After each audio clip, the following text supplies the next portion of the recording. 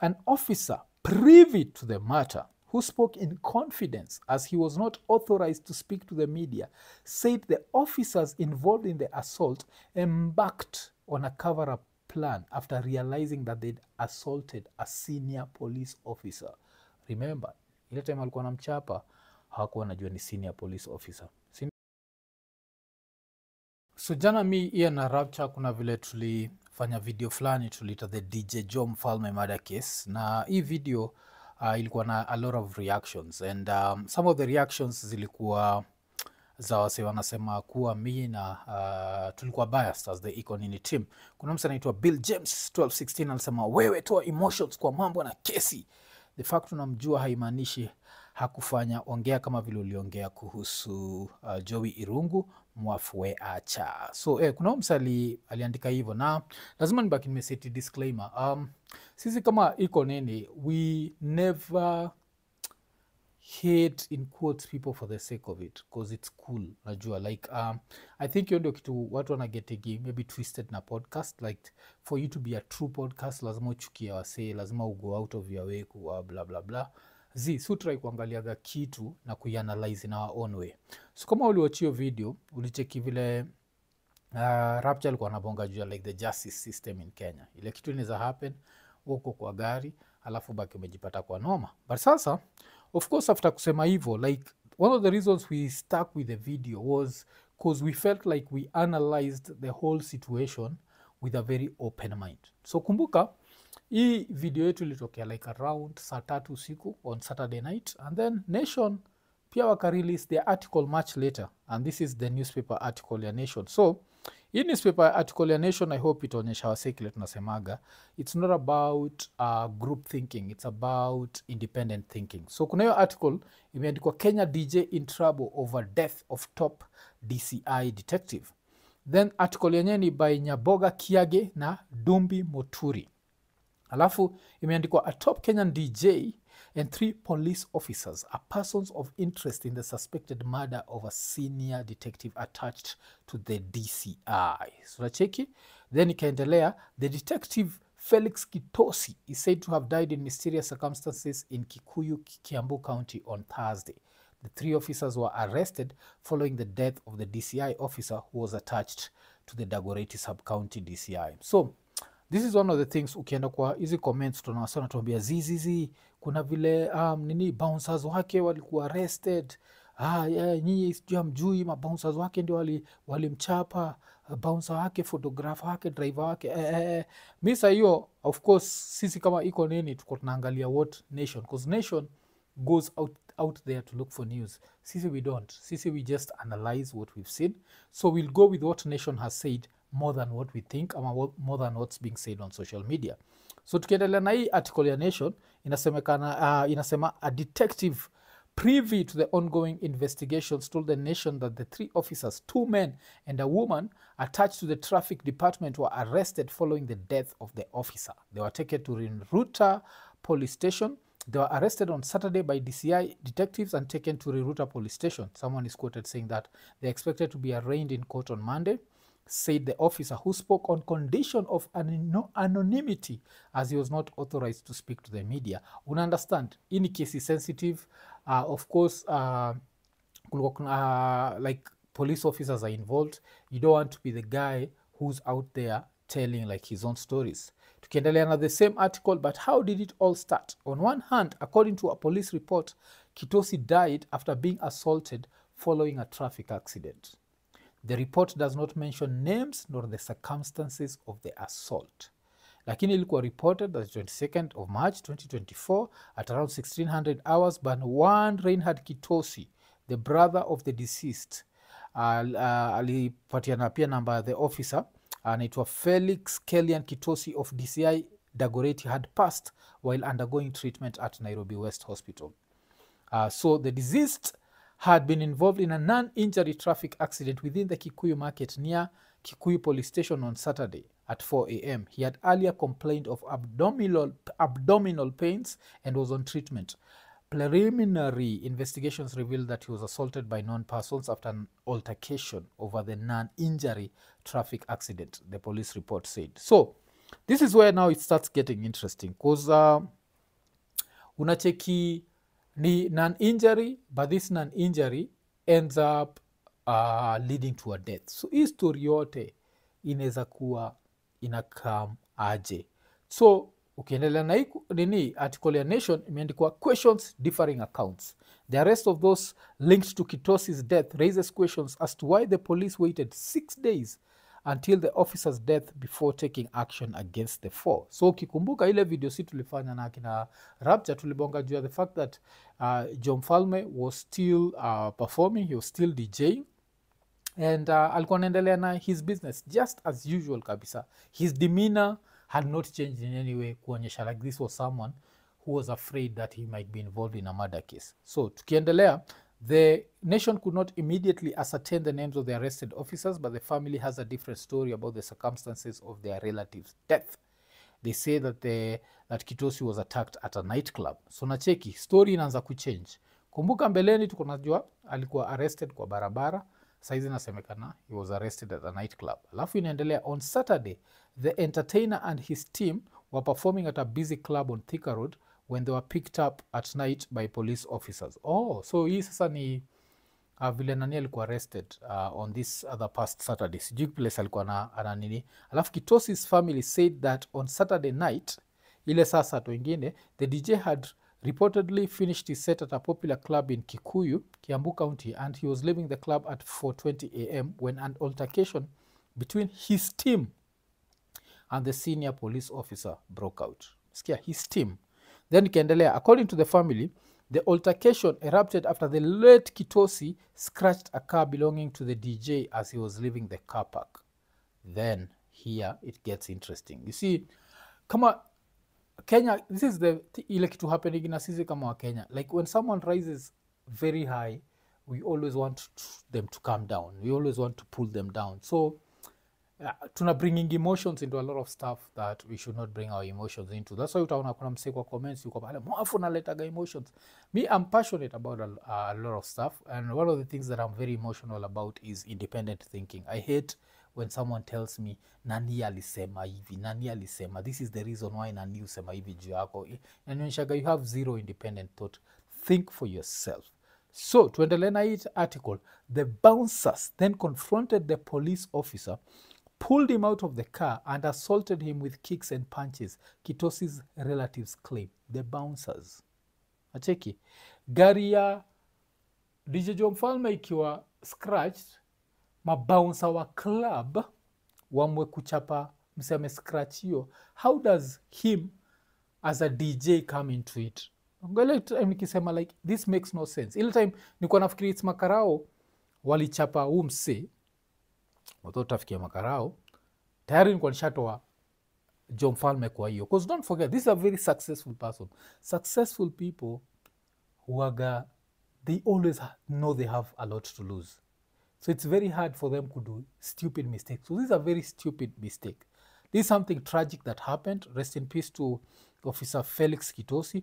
But this was done by bouncers who are always very, very eager to get into fights. Kama sikiza IKONINI long enough, ushasikia gele story, mupatianaga story ya vile tulikuwa gana best yetu alikuwa anaenda kuinua chuma, and with that he used to look for fights. And this same thing happens not with all bouncers, but kuna mabouncer wale just cause wameunga unaonaga ni poa waende wakipiga hasi. So wacheki pale ilianzia. So hii vita ilianza na bouncers. Kumbuka ni gari ya msendo imekuwa scratch. But this guy, I think he makes, like ukiangalia vile iko booked, gari kuscratchiwa would make him want to beat someone to death. Critical thinking. So, tuendelee na hii article. They claim the officer was later taken to Kikuyu police station where he was assaulted by police officers while in custody. Umesikia place yote hapa, DJ Mfalme was seen stomping, was seen kicking him, was seen. Tuendelee. His health deteriorated and he was rushed to Langata Hospital before being transferred to Nairobi West Hospital where he died last Thursday. The management of the club told the Nation that the incident never took place at their premises and they were not even aware that it had happened. So, management pia imejitoa kwa noma. I can assure you that the incident never took place, wamekuwa quoted. Lakini the family now wonders why the bouncers of the club, whom they claimed first assaulted The deceased, before handing him over to the police officers, have not been arrested or questioned. Hajauliza juu ya John Mfalme to be arrested or questioned. They've asked for the family, for the bouncers of the club. Nacheki, so tunaendelea. So hii ni kitu tunatrai kuonyesha wasi, like this is IKONINI, and this is something that we take pride in. We take pride in the fact that we judge people with the best lenses. Just because tulijudge Joey harshly does not mean Joey tulimjudge harshly because of what we could read, like the articles we were seeing, the evidence. Tulikaa chini tukawatch the court case. Like if you watched our Nini utasikia mimi na Ian tukikwambia tulikaa chini tukawatch like the verdict, tunashindwa hii kunaendaje, and then we made a video about it. We reacted to that. And also later in the day, look out for a video ya Taingashira. He's a lawyer and a comedian, and he broke it down now from a lawyer's perspective, and that's for Joey Rungu. Let's come back to of course history ya DJ John Mfalme na pia ule the officer Felix Kitosi, because at the end of the day you want justice and you don't want the wrong people to go to jail. You want the right people. That's why unacheki, like ukicheki Kitosi's family, they talked about the bouncers first and then they talked about the cops. Let's continue. On Saturday, his family camped out on Nini funeral home. Hapo kuna vile walibaki wamekata like the post-mortem. Alafu wacha turuke kitu kidogo hapa tuendelee. Okay, investigations by the Nation revealed that the officers who took him to the station did not record the matter, and the family said they continued to assault their relatives when they questioned him about the accident he allegedly caused. Wacheki. So, hawa karao walikuwa wanachapana tu. At this point, he asked for drinking water and told them he was dying. They all denied it until he went for a quick call and they saw him passing blood in his urine, a relative said. The relative claimed Kitosi was then released on Saturday from police station and decided to seek medical attention as he was badly injured and writhing in pain. So one of the things lazima, and rest in peace to Detective Kitosi, you have to see, like, from what I can read from this guy, this is someone who was most probably very humble. Because try to imagine all these people beating him and they still don't know he's a cop. Achiki, hajui ni karao. And kuna vile nimesema, like if we were to start with the bouncers of course will beat you up because they have bigger muscles, nini. Some bouncers, not all. Mabouncer, kawe ni bouncer na fano iko na hiyo sijao na mimi nimesema hivyo. But some of your colleagues have that. Like most of us wanaweza kuambia tumeendaga places. Kuna time niliendaga place kunaitwa nini? Kwa Q something. Alafu age ilikuwa inafaa kwa 25 and below. Supposed to be 25 and above. And by that time I think I was around 30. And I went there, I had not carried my ID. Nikamwambia msee, Buddha John, niko over 30. Sasa niambia Buddha, toka hapa ama nitakuchapa. I had to walk away. Nacheki. So that's my experience. Tushapatiana hapa IKONINI story ya Polo Sawa Ghetto Radio ended up beating some bouncers and mabouncer akaenda kuchukua P3. That's a very interesting story, you should have heard. But now let's come back to history ya Kitosi, because let's not forget, with all this tuna try to get justice for DCI Kitosi. So according to a hospital report seen by the Nation, Kitosi was admitted to Nairobi West Hospital with severe abdominal pain from the alleged assault na alikuwa unable to urinate for about 4 hours. So after hii waka insert tube kwa urethra yake ya kumsaidia urine pass. The report goes on to say that on Thursday, Kitosi's condition deteriorated and the medics' efforts to resuscitate him failed. Remember, he was beaten on a Friday turning to Saturday morning. Alafu after kuchapwa, like they took so much time kwa ile time yote anaambia anaenda kudedi. So of course his condition deteriorated. So by the time alikuwa anapelekwa hosi, like maybe 5 days later akadedi. Alafu hii ndio place ina get interesting. And this is why nakwambiaga, this is IKONINI. We try to be as fair as possible. We don't hate anyone. Utasikia tukikwambia ule msee akwende, jua tunamchukia for no reason, tunamchukia jua anafanyaga hivi ama anafanya hivi na si atufanyagi. Hiyo ni bullshit. Everyone has one life na unafaa kuishi maisha yako vile unataka kuishi. Hakuna mtu ana script ya hii maisha, na the fact unafikiria kuna watu wako na script ya hii maisha ndio inakupoteza. Wacha to go back to hapa jo. Hapa saizi mimi ndakwambia wewe nikai tumbi jo, system ya facts. Wacha tuendelee na the article. So An officer privy to the matter, who spoke in confidence as he was not authorized to speak to the media, said the officers involved in the assault embarked on a cover-up plan after realizing that they'd assaulted a senior police officer. Remember, ile time alikuwa namchapa hawakuwa wanajua ni senior police officer, si ndio? And then a fellow detective from Kabete police station who visited him in custody told the police officers that he was a senior inspector. When they realized that the officer's health, now they've quoted ule Karau, ule alikuwa na. So Karau alisema, when they realized that the officer's health was deteriorating in a hospital, a plan was hatched to cover up the whole matter and blame the DJ and his team, the officer said. Watch your video tulifanya mimi, Rapture na Ian. Kumbuka vile tuliuliza, in what situation have you ever seen civilians join cops in beating up someone? So the fact that Mfalme alikuwa arrested na 3 officers was not making any sense. Saizi unasikia juu stories za bouncers. So there are bouncers that had beaten up this guy. Because you have to look at, even ukiangalia Felix Kitosi, if you look at him, you can see already he's someone, he looks much bigger than Mfalme. Why do Mfalme try to fight him? Alafu, your story, like, when you have something to lose, normally it takes like a certain level to risk everything, especially for most of us who've come from poverty. Like, tunajua what poverty is. Like, hatutakagi hiyo kurisk kila kitu. And kuna maseo tasema, we buda, we si real, we si nini. Lakini nilo unatumia common sense yako. So, I think ilikuwa gani Nini? Ilikuwa ni 50 cent. I think wanaweza bonga pa juu ya 50 cent. 50 cent ni msema amejaza ma muscles. Na ilikuwa na bonga juu ile story ya the losers are always ready to fight. Kitu kama hiyo. I don't know. Kitu kama, ready to fight. So,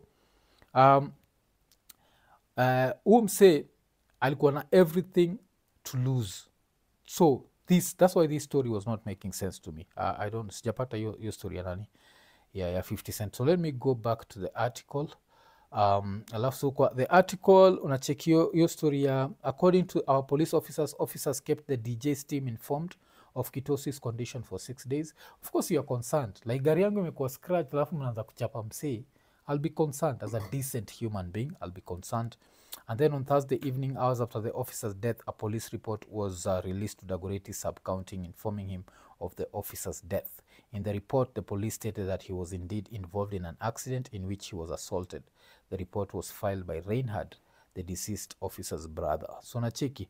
So a few things happened here that should have happened. The bouncers, if a car is scratched, it has nothing to do with you. Get the people wale gari imescratchiwa, let them deal with the situation. Don't beat up someone. You already have muscles. Like, there's a reason why boxing wagana classes. Like, there's heavyweight and there's lightweight. Like, wewe saa hizi ukipanchiwa na, what's his name? Like, if you're punched and you're a normal person and you're punched by Mike Tyson, ama Anthony Joshua, ama Nganu, you won't survive. These bouncers, try to imagine, a lot of them are hiyo, wako hiyo, ni wase wa bigi, ni wase wangekuwa na fight boxing, wangekuwa heavyweight. They decide to beat up this person. And then, Makarao, on top of that, because by the time umepigwa, of course you're going to be angry. So maybe by the time the Makarao na come, he's going to be pissed. Like, this is a small issue. Most probably he's intoxicated, so he's not communicating in any. They continue to beat him up. He's there telling them, I'm dying. And then they don't care. And then this whole thing happens. So this whole thing could have been avoided. But hii video nimefanya juu ya vitu mbili. Of course, bado tunasema pole sana kwa familia ya Felix Kitosi. Na rest in peace kwa Felix Kitosi. Looks like a cool dude. And pia niko nataka tu kuifanya tu ile kuonyesha wase that people will be like, IKONINI is biased, IKONINI. No. We are not biased. I think the only thing that people maybe might not like about Sisi will give you a different opinion. We don't just go with an opinion because it's a popular opinion. Ile like, let's bash umse iko chini, wacha tufurahie, let him go down. Wasoshaanza kupost mpaka zile ma jokes nani ashaimake juu ya jela. We don't do that. We try to look at things like with those independent eyes, and then after we give you an opinion, and the opinion you might like it, you might not like it, but surely itago iko nini. So that's all we are trying to do, kukupatia tu an opinion that we feel is our opinion, si mtu ameinfluence hii story. By the time tuko tunabonga jua nini jo Mfalme, hatuko tunajua hii article yanani itatokea, na imetuvindicate, imeonyesha jo ekonene si ubongaga ile design ya itumbi, system ya facts, tunaangalia kitu nashindwa. Mse iko booked, mse iko na radio job. Yes, apart from a radio job, he's booked like 5 days a week. Why would such a person risk it all? Husi mse wa kubukiwa na 10k per night. So if you have to look at, crunch the numbers, this is someone who makes some really good money every month. If his car is scratched, how does he afford? He can afford. His level of anger, if his car is scratched, is going to be lower than. However, don't forget, another thing about Kenya is, if you walk around, you'll see a lot of cars with scratches. Apart from cars with scratches, you'll see a lot of cars that even ile rangi haishine vile kuena shine before. Like ile time samendaga majuu ndio mtu notice vile gari ushine, like gari zina shine giu. Huku siwashaga jo gari na nini maji ya vyombo jo. Unacheki like atukwagi serious. So with that in mind, I don't think Kenyans get that angry juu ya paint compared to maybe other countries. So that's why hii story haikuwa inanimakia sense, and that's why even before we had all these facts, we looked at it and we were like, nah, this guy had too much to lose. This guy, this situation just doesn't make a lot of sense. But now, of course, umesikia vile msa amesema, they're trying to cover up. So zuri place hopes za jo Mfalme ziko ni the fact that at the end of the day, the DCI will have to look at the case that they're taking before. And the case would be stronger with bouncers and police officers than yeye. Yes, he brings the case, he keeps it in the news cycle, but it just didn't make sense. Like uni mse amedili na walevi wangapi na hajaikuwa na altercation nacheki. So yeah, so that was just a quick update. Yeah, ile kuonyesha wasee jo, like usiseme hapa sijui tuko emotional, na wewe mwenyewe sasa hiyo ndio uko emotional kwa comments juu tumesema kitu ile huko na I expect tuseme unacheki. So kuna wasa walikuwa nasema ati si believe saa wengine juu ni makarao. Why not? But like personally ni kitu nishasemaga hapa, like makarao wa Kenya ndio wamefanya Nairobi ni safe. Like they had to use the wrong method, but they made Nairobi safe. Like back in the days, early 90s, Nairobi used to be super unsafe. And because of the Kenyan cops doing things the Kenyan way, they ended up like making Nairobi much safer. Like, yes, do we still have these robbing incidences and what? Yes, they're still there, but they made Nairobi safer. You can walk in a lot of places even during the day, and that's because of the Kenya police. So you always give the Kenya police credit for what they've done. With this specific case, we were not targeting the Kenya police. We were targeting how makarao specific that were involved in beating him up. Alafu now, because of this news, we're talking about these specific bouncers. So you can't go there and arrest a bouncer who was off that day. Ama if they have 5 bouncers and 2 are beating him up, you can't arrest these other 3. So everything has to be like every individual adil na consequences zake. But pia sisi kama wa Kenya, let's stop this attitude of wishing that people go down and then it makes us like feel somehow morally superior and whatever. So that's basically it. Kuna msanaitwa Adla254 alikuwa ameandika kuna misleading information hapa.